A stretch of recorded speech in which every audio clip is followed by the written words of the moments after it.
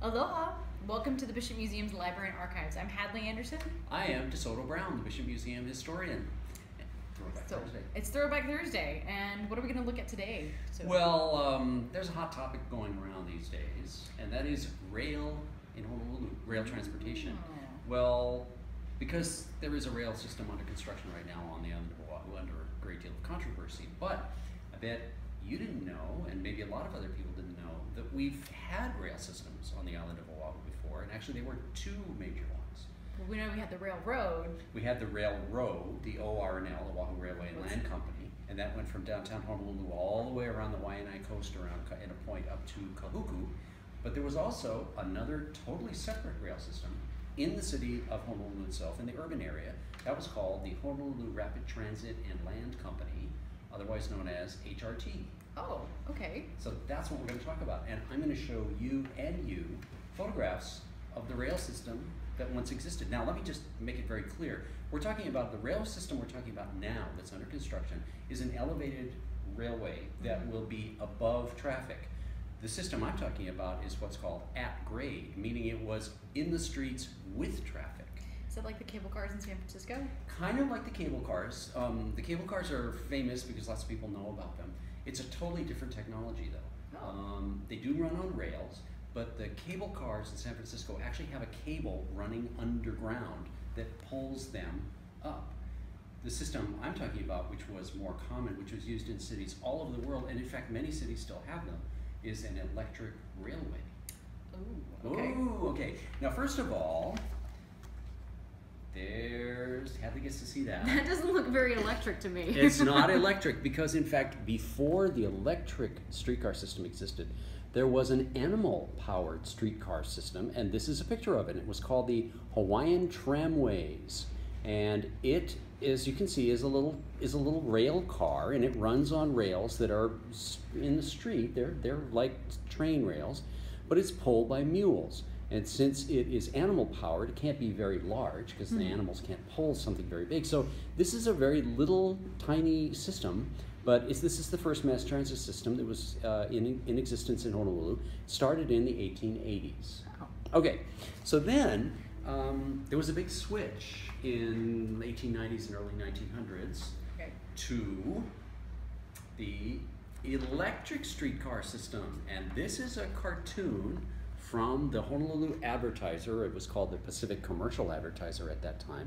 And it shows the interaction of the mule-drawn streetcar on this side being pushed out of the way by the electric streetcar system, which got started in about 1900. And so for a few years, both systems were in use, but finally, the HRT purchased all of the assets of Hawaiian Tramways and put them out of business.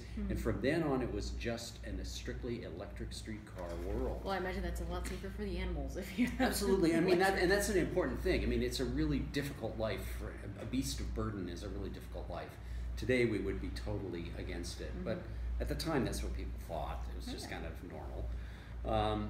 Now, the electric streetcar system is a very wonderful thing because in lots of ways it's extremely convenient. But for the company, for HRT, there were a lot of extra expenses. First of all, they had to have their own electric generating plant, and that is what this photograph is of. So first of all, they had to run a whole electric system. Oh, wow. Secondly, they had to install all the tracks in the street and maintain all those tracks. And third, the way this worked was a system of overhead wires that were installed above the street that the streetcar connected to. That's how it got its power. So the electric power is up in the wires so that it's not where you can get electrocuted just walking over the rails. It comes from above. And this photograph in 1924 is what some of those early streetcars looked like. So if you see up above here, See a grid pattern. you can see the grid of those wires that had to be above the street. And then the streetcar connected, it had a pole, or poles, two poles, that attached to those wires, and as it ran along, essentially the pole just got dragged along the wire, and that made the connection. So as you can also see here, the streetcars were open. They initially didn't have any sides on them at all, so you could just get on and off anywhere you wanted on the streetcar. And that made it convenient, but it also was really dangerous as automobile traffic came into existence in the early 1900s, because people would step off the streetcar without looking right into the path of a car and get hit. So that was a major problem. Now, here's the interior of the streetcar. Oh. So here's what it looked like if you rode a streetcar. This is a picture from 1922. And I mentioned that initially all the sides were open. Well, that's kind of nice and breezy, but it also, if it's raining and windy, then you get wet and cold. But they gradually enclosed the streetcars. But also, because you could get on and off anywhere initially, it meant that there had to be two people on the car to run it, because one guy actually propelled the car back and forth, stopped it, started it, etc. But then there was another separate person, conductor, who went around and got money from people. I was wondering if you could step on and off, yeah, you could pay for that. That's how you pay. Well, exactly. No, that's a good point. So initially, there had to be another guy on there who would go up to you. It's like on a train, if you ride a regular train on the mainland, the guy comes and gets your ticket and puts a little hole in it. That's what they had on the streetcars too. Oh, nice. But so gradually it was decided, well, it's a lot more sensible. Okay, so this is a photograph of a streetcar in the late 1930s, and at that time they had remodeled them. So they figured out that it makes a lot more sense to have just one entrance and one exit. And when you get on the streetcar, you pay yourself, and nobody has to come around and get your payment, and then you get off. And also they put in windows and other things that made it more comfortable, so it wasn't quite so windy and cold if it was a stormy day. The problem with streetcars, and the problem with anything that runs at grade, is that first of all, it's intermingled with all the traffic. So if there's a lot of traffic, the streetcars get caught in the traffic jams as well. And the second thing is that the streetcar tracks were out in the middle of the street, so to get on and off, you had to cross over lanes of traffic to do it, which also was very scary sometimes. People got hurt, right, killed. Still better than stepping off in the middle of traffic with absolutely. No, that's true. Better. It's a little better, but it's still dangerous. And the other thing was too, if there was anything that, if a tree fell down or if there was a fire or something, all the streetcars have to come to a stop because they can't go around it. They're stuck to their tracks. So that was why all of the streetcars were eliminated in Honolulu by 1941.